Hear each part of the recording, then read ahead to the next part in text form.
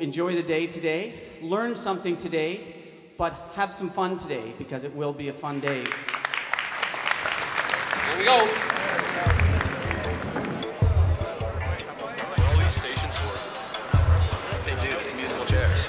It's a circuit, interactive sessions. The students from Halifax West will participate in 8 sessions. Come on in. Come in. Welcome. Interspersed with technology demonstrations and interactive displays and tutorials with the leading members of the biggest IT companies in Canada. This one over here is actually a much more complicated circuit. The robots were really cool, how they followed the line all along. And another just had sensors so that the robot could just move around and turn around when it went on a black line, and then it just moved back once the sensor picked it up. We are going to show you today how to make your own film or video or clip using video game graphics, importing them into software, adding your own audio so that you can make your own video clips. They took what they're applying different technologies they've used for Halo into making movies. Whatever story you want to tell, you just basically act it out in the game. So what we're doing is following the arrows, stepping when they hit the stationary ones up top. Well, I already loved EDR before I even came here, so that was pretty fun. Nice work. Nice work on that one. 2 people want to try it. I'll put it on beginner. Have you guys done this before? Nope. Alright. Good luck. Each one of them, I'm pretty sure, would have had something that they found interesting from that day. Like, some were looking at the Dance Dance Revolution thing, some were looking at robotics, some were interested in BlackBerry. There's 2 sides we can look at. We can talk about the wireless technology aspect of the BlackBerry and how it communicates with a provider, or we can jump in and talk about the BlackBerry itself. BlackBerry itself? Okay, cool. You can see the enthusiasm here with the business community, and of course obviously the skills trades and student population that really understands the importance of this industry and the value, I guess, to the local economy as well.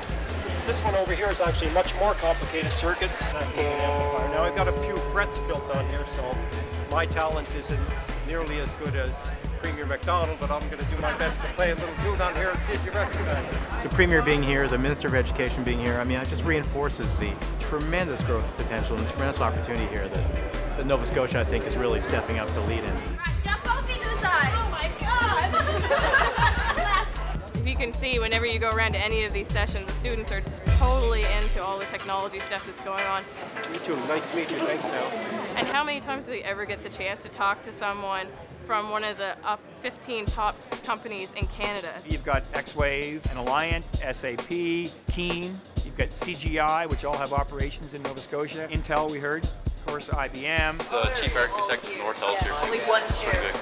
That's It's a wide range of company, and these companies employ tens of thousands of people right across the country. It's not just the technology degrees that we hire for, it's, different backgrounds. I like the just talking to the IT professionals and figuring out that they were just like me when they started out. People think that using technology is in a cubicle programming, but it's not people always programming. There's, our office is multimedia. Everyone was asking questions, having a good time. How many jobs do you think will be in demand? Well, they're looking at 96 kids. So I mean, for them, 8 groups, 12 kids coming at them every 8 minutes. There's a lot of impression you can make here. I don't know if you know this, but there's a declining enrollment of people in computer science in Canada, North America. Especially girls. And have talked to a bunch of them, and they're really intrigued by what we do, and I think they all get it, that there's a lot more going on in this industry than people really realize. If you're young, you can really make a big difference very quickly. So you look at the people who work in our office, none of them program per se, but their backgrounds are in computer science or community college programming, that sort of stuff. It's a path, right? One of the important things that we need to do is to make sure that we have lots of what we need the most, and that's talented people. It's pretty exciting. So I'm here to encourage you, when you think about your choices, to really consider technology. It's a lot of fun. It's fun? Yeah, it is fun, absolutely.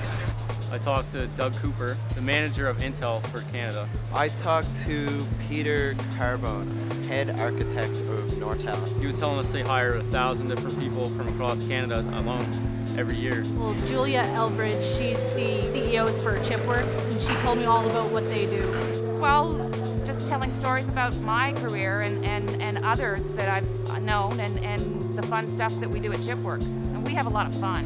We're lucky. And I want other people to be part of that. Thanks, guys. It is important to me personally. It's certainly important to my company. It's important to the region from which we operate. And I think all of my colleagues would, on the board would say very much the same thing.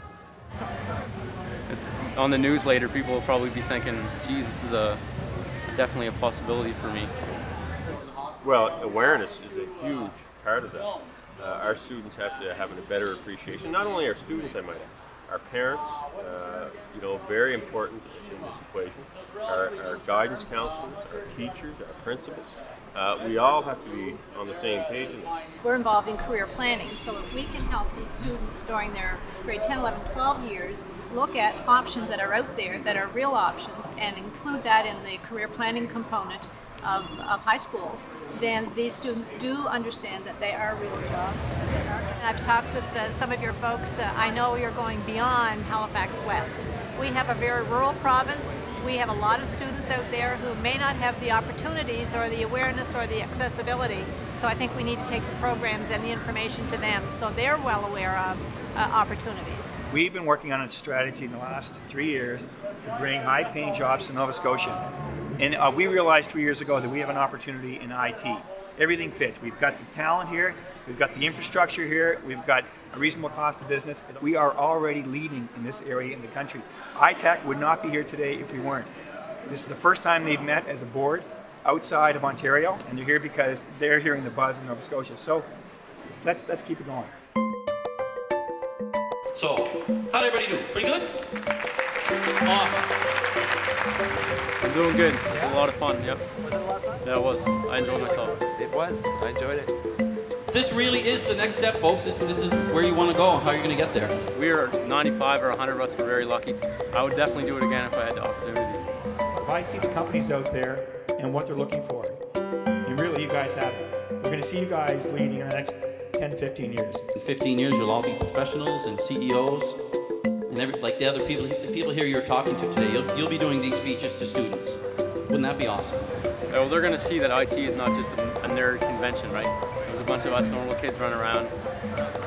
You don't have to be like a computer whiz or anything just to be able to go in the IT field. There's lots of different things you can do in the IT field, and it doesn't have to be just computers. It can be television, it can be working with Blackberries, it can be working with people, programming. They can invent anything. Whatever they dream, whatever they think of, they can find a way to get there using IT, using the skills and the applications and the problem-solving abilities of IT. Well, you know, it's up to them. The kids are going to make their own path. They're their own captain. These are skills that can lift them, make them do their job better, empower them, and increase their options. And that's the opportunity of IT. We're just making sure that they're aware. To me, it's if I see the kids leave today with a little extra bit of excitement, then it's a success.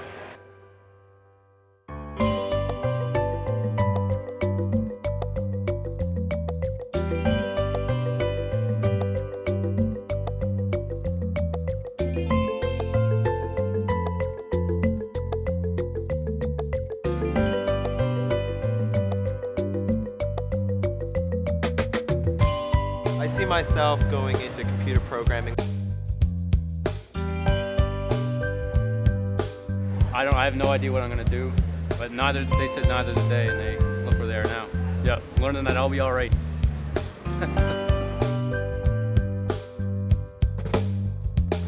I don't know. Figure out what I want to do, but IT looks pretty promising for the future.